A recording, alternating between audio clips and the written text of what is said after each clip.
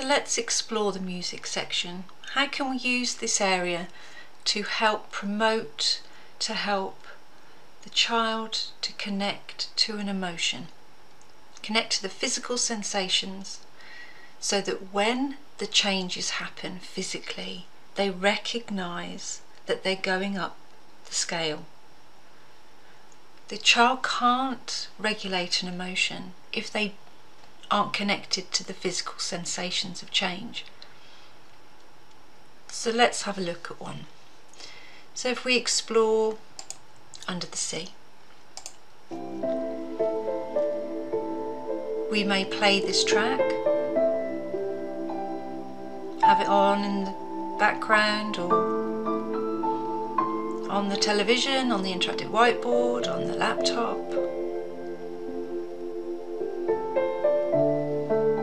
And we just listen.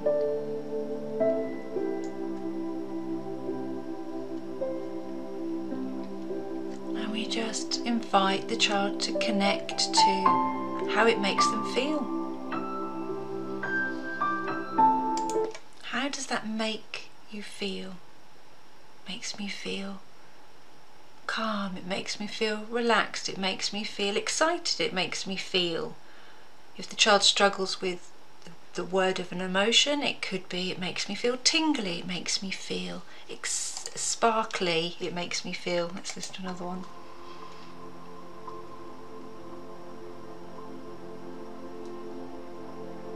How does it make you feel?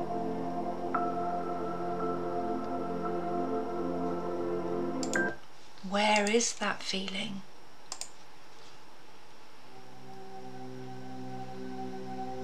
And we're sat listening to this track, and you're regulating your breath and you're grounding into the space, and maybe you're watching the fish.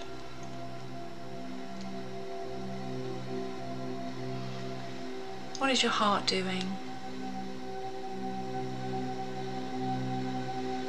What are your muscles doing?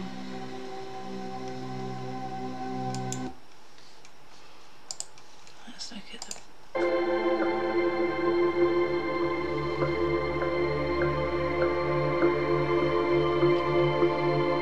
Now if the child struggles to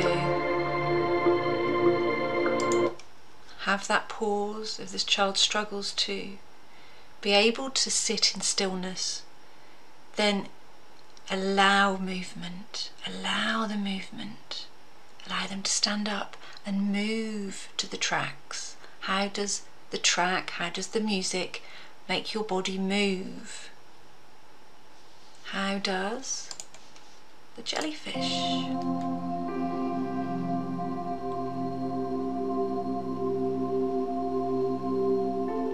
Depending on the age of the child, you know, they could become the jellyfish as they're watching it, moving gracefully in the water,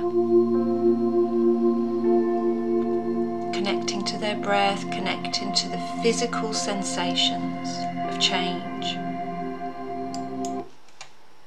And then you might put a different track on. So this one is the interoceptive, so that's this interoception. So what we're doing with these activities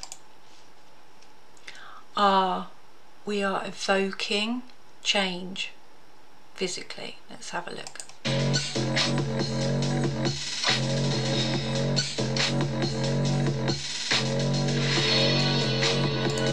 If you were moving to that, it's going to have a different movement than if you were moving to this.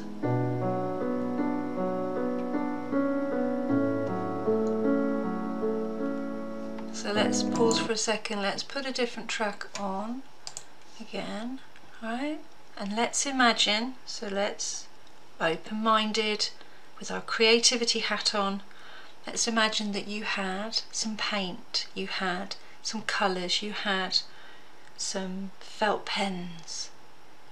I wonder what colours you would draw this to.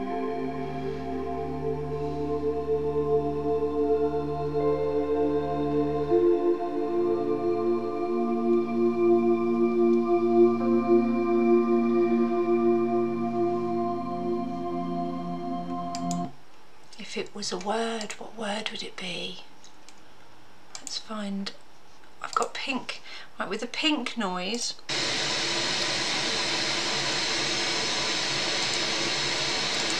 And the water.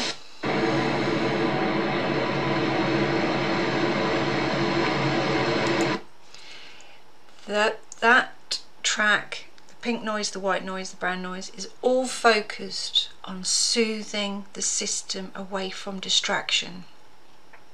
The distraction of the noise of the traffic outside, of people talking, of people in the corridors, of the chitter-chatter that can happen in our mind. It's a great evidence-based, great tool to have in the background. So these ones, so when you look at the noises section, it's all focused on how can we regulate the nervous system by blocking out that external chatter that can happen in our environment. We can't block it out for whatever reason. Maybe we're doing an activity that involves us to connect and speak, and we don't have the resources to put little loops in our ears. We don't have that. We can use our white noise, brown noise, pink noise. If we're looking to regulate the heart, to regulate the nervous system, we're looking at music that evokes the parasympathetic. So these are all 60 beats per minute, evidence-based music tracks that regulate the heart. And when our heart is regulated, our parasympathetic system is online. We are more able to deal with going out of our window of tolerance, our window of, that stress, when we start to dip into moments of pressure, of the uncomfortable. And when we're looking at the music and we think, oh, what purpose could it have? What could we do with it? We've got lots of options. We can use it as a way of regulating the young person, regulating the child. They're feeling distressed. We can use it to regulate the child so that they feel more able to deal with other times. The more we activate the parasympathetic, the stronger it becomes. A dysregulated nervous system is always in sympathetic. The sympathetic nervous system is the adrenaline, cortisol in the system is overwhelming. We want to activate the regulating part, and music is a way, is a tool. Allowing them to just listen, just connect. If that's tricky, they could do some drawing, they could do some colouring, listening to the tracks, colouring, moving. Can they move as they do their drawing? Think of a big piece of paper. Think of the movement that can happen with the tracks. So let's put one on. And we're moving with the butterfly, and then we're getting some colours. We're getting those colours, and we're using them on our paper. We're using them on a large piece of paper on the wall. We're using them to show what it feels like to be regulated, to be in that moment. What does it feel like? We might choose to draw the jellyfish, we might choose to, but it's not about, as I've always said in the art sessions, it's not about the finished drawing. It's about the process, connecting to the environment, connecting to the colours, connecting to the facilitator, inviting you into the setting, connecting to all of that and regulating the system. Bringing an awareness of the situation into the room. Maybe there's conflict, maybe there's anger, but then regulating back down.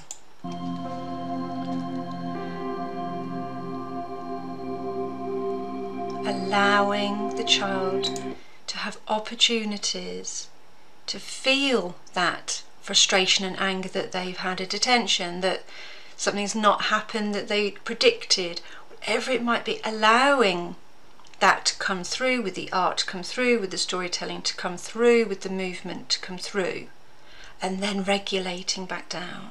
Remember, we go in flows. It's not about always being one state. The goal is being able to move from one state to another with flow, not being stuck in anger, not being stuck in resentment, not being stuck in fear. It's about flowing. We're going to be afraid in times, we're going to be angry at times, but it's our capacity to come back down. And these music tracks, these opportunities, give the child a chance to come back down. What does it feel like to be regulated? For some children, they don't know what it feels like to be regulated. This is the unknown. But we might do a moment of it. We might do 3 minutes of it. We might do 5 minutes of it. And each time you'll find they'll connect. Each time they'll activate that parasympathetic, and they will feel okay with being calm and still. It's like, this is okay. This was the unknown at one point, but I'm all right with it now. And that's what it's all about.